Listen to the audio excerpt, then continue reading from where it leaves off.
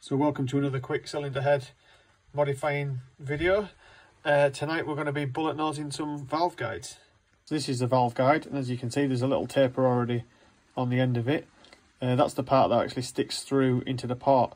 What we're going to do is, because the head that they're going into is heavily modified and the port guide boss has been ground right away, for the 4 guides for the inlet valves, we're going to actually put a larger taper on to remove a little bit more of that obstruction.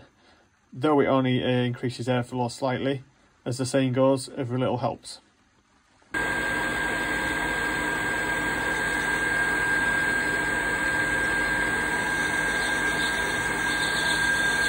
So as you can see, there's the difference. So the 4 with the larger taper will be going in the inlets, and the other ones will be going in the exhaust. Because there's more material left in the guide boss of the exhaust, the bigger taper is not required on the exhaust guide, so it's purely for the inlet guide.